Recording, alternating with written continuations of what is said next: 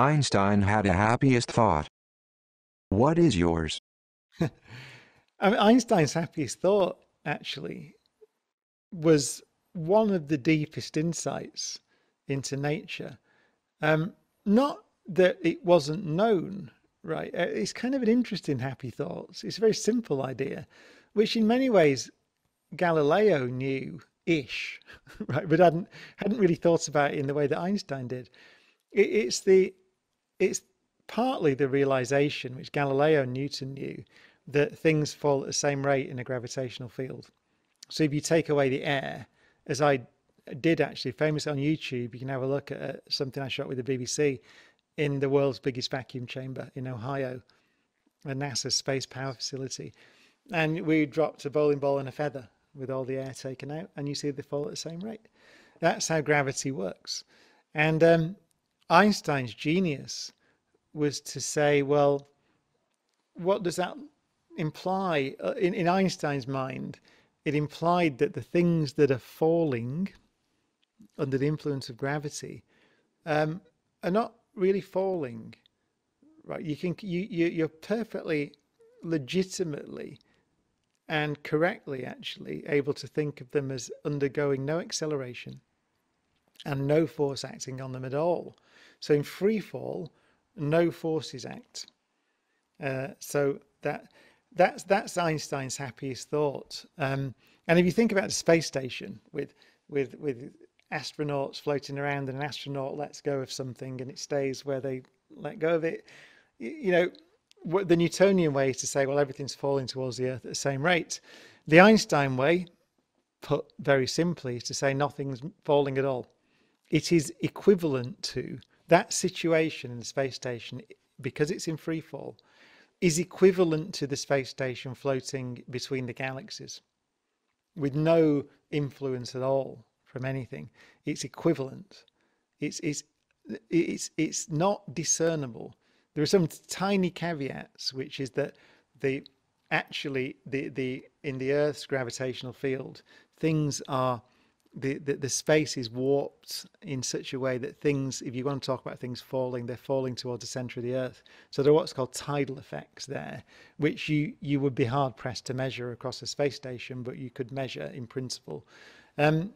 But putting those aside, it is absolutely indistinguishable. The free fall is indistinguishable from rest, from being at rest, not moving or accelerating at all.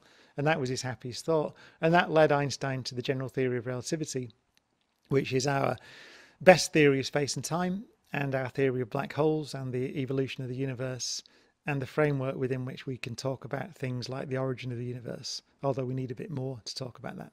So it's a very happy thought and a very deep thought.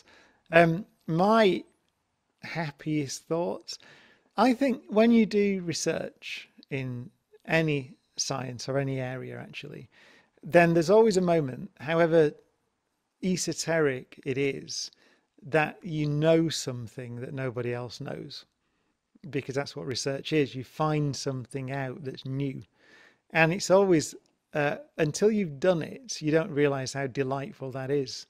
um, it's a wonderful, happy thing to happen to you. I'm the only person in the world, possibly in the history of the universe, that's ever known this, right?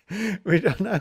So now, usually, for most working scientists, those things are so tiny and esoteric that, you've seen some new data and it's a little tiny thing, and it kind of matters hugely because of that feeling, but it doesn't matter in the scheme of things. You've just added a little bit to human knowledge.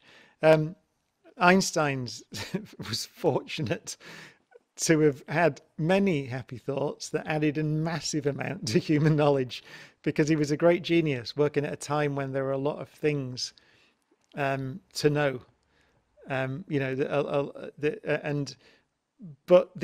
think the experience of having a very simple thought like that, but which is absolutely profound, is not open to many of us. And so that's why Einstein was happy. What's your favorite cheese and why? I have steadfastly refused to divulge my preferences in cheese over a 20-year career in the media, and I do not intend to begin now. So yes, I could turn into a politician about this. Yes, there may be cheese. There may have been cheese. If there was cheese, no regulations were broken. Professor Brian Cox, Horizons, a 21st century space odyssey, live on stage, using state-of-the-art LED screen technology. Theatres and arenas will be filled with images of faraway galaxies, alien worlds, supermassive black holes, and a time before the Big Bang.